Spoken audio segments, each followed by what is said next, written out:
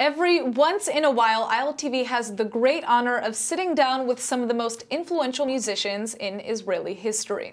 Today, I'm so excited to be sitting here with Alon Oleartchik, one of the first Israelis to introduce Middle Eastern rhythms and beats to an international platform. Alon was part of Kaveret, one of Israel's most famous and popular rock groups to date, and has had a long and successful career as a solo recording artist worldwide. Here's a taste of his musical magic. אני בחור בסיסי עם מבצע רוסי בשבת משחק שש 52 הייתי בן שנתיים שזה 10 לחלק ל5 כן, בחור מונוליטי בעולם פוליטי עולם שכולו מהומה כשטסים המיראז'ים מצייר קולאז'ים ואוחז לי ועם האדמה אנלוגי בדיגיטלי כשטסים המיראז'ים מצייר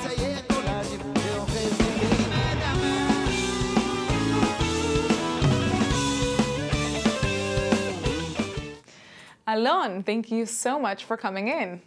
So I understand you're about to go on a big tour in the United States. How are you feeling? Are you excited? By the way, that was an incredible introduction. I don't know. Yeah. I got scared from it. Yeah. No, don't be scared. I'm okay. sure that I mean, just listening to the music, I didn't need to say anything, you know? Okay, thank you. I'm in the middle of a tour here in Israel now that celebrates 30 years of solo career, whatever that means. And suddenly in the middle of that tour, there's an American tour of 4 shows. We're starting like in a few days, and we're going. How are you feeling about it? I don't have a visa yet. Oh, you still have to get your Yes, visa? Uh-oh. yes. No, I'm sure you're not going to have a I'm problem. very excited because my band is with me. They are incredible musicians. I don't know if anybody would know their names, but they're with me quite a few years. And a lot of energy, a lot of basically happiness on stage. So that's what I'm doing now. And, you know, what is it like for you to perform for Americans? This isn't your first time, obviously, but is it different than performing for Israelis? It's different every time I go there. If I'm a part of a bigger group or another group, then it's a different deal. I don't know. It'll be exciting. I don't know if I'm going to have to speak Hebrew or English or explain about the songs or do, I don't know, step dance on the stage or something. But it's very exciting. I am looking forward to it. Yeah, absolutely. Well, I mean, one of the most amazing things about being an Israeli performer going abroad is that, you know, you're almost a representative of the country. Do you take that role?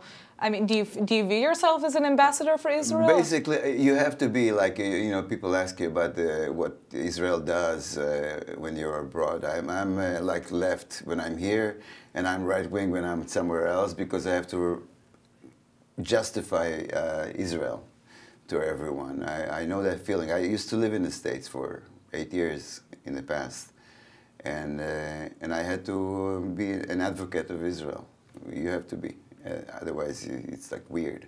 Yeah, well, I mean, I also think just being a musician in of itself, your advocacy is your music. It's not just talking all the time. You know, people hear it and it's like, oh, there's music in Israel, not just a conflict. I'm thankful for that you know, I can do music and I'm able to sing and play and write music instead of doing other things like talking about Israel. Yeah, exactly, like we do every day here. Now, let's talk a little bit about your career. You've had lots of success, clearly, like I said before, and we can see in the video, but what was, in your opinion, one of your most inspiring or incredible moments that you've experienced? The birth of my granddaughter 10 months ago, I guess. Really? I have a granddaughter, yeah. So your granddaughter, I mean, that's not even related to music. That's just, it's probably been a huge inspiration, no? It's the latest inspiration, latest big thing that happened in my life, you know, that birth. And my daughter gave birth to a granddaughter. Career-wise, when it was in 1984 or 5 when I discovered I could actually write songs and sing them as a solo artist. That was after the band you mentioned before, Kaveret, and people liked it. People liked I was on the radio and people liked what I was doing, and I was like, I was 34 years old, and when I started singing solo songs, you know. That was quite a shock and very exciting. And I've been doing this since then until today. Yeah, I mean, there's nothing like getting a positive reaction from, you know, thousands of people. I mean, Yeah, and to be doing that on your any own. reaction, you know. There are so many artists, so many songs a week, a day, new songs, new things, new bands, new singers, you know. So it's like when someone, you know, discovers you, that's a fantastic feeling. Absolutely. Now, you were originally born in Warsaw, Poland. Yes. And your father was a musician himself, or he wrote songs. Now, did this Polish identity of yours have an influence on your music in any way? I believe, I remember when I was like a baby, I was 3, 4 years, 5 years old. We left Poland when I was 7 years old and came to Israel. And we had a grand piano in the living room, and my father used to write melodies for lyrics on that piano. And I was like listening how he was doing it, you know, like playing a phrase over and over again, or trying different phrases for the same lyrics, right. like little musical sentences, you know. That's really exciting. It's like the anatomy of how to write songs, and I think that was a big influence on me. I didn't want to be influenced, it just happened. You know, something from childhood. My father used to write songs, and I learned from him how to write songs. So. Absolutely. It was a transition difficult coming to Israel. I mean, at 7 years old, you're still young, but you already know, you know, Polish is your language, and. Yeah, well, as a 7-year-old kid, it doesn't really matter that much. You have your difficulties with, you know, you're an immigrant basically. Right. But it takes a couple of years, and then you're with the other kids, and you're fine. My parents had a you know, what do you call it? Cultural shock. Shock, you know, like all immigrants. They never recovered from it, really. They still, you know, they had their accents, their Polish and Russian accents in Hebrew.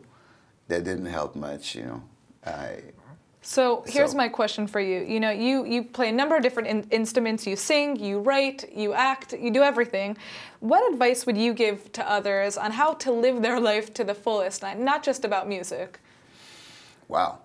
Well, I guess I'm old enough to be able to answer that question. Accomplished enough. Try to find something that you feel comfortable with, that you like. I didn't invent this advice. Just find your passion and go for it, and don't stop going for it, and whatever it is, and you'll be happy. So relatively happy, that is. Absolutely. Not happiness is not up to you totally, because there's the other things around you called the world that can make you unhappy, but you could help by finding your passion. And you could find your passion when you were like 30, or, you know, it doesn't have to be when you're like 12. You don't know what you're going to be when you're 12. Absolutely. Well, so my final question for you is, I know that we're going to see you in the U.S. What cities are you going to be performing in? Los Angeles, Palo Alto, Boston, and New York. Okay, great. So, for everybody to know, if you're interested in seeing Alon Oleartchik perform in his upcoming U.S. tour, visit tiv.com to buy tickets, and you should, because he's amazing. Thank you so much for coming in. Thank you. Thank you. Thank you, Natasha.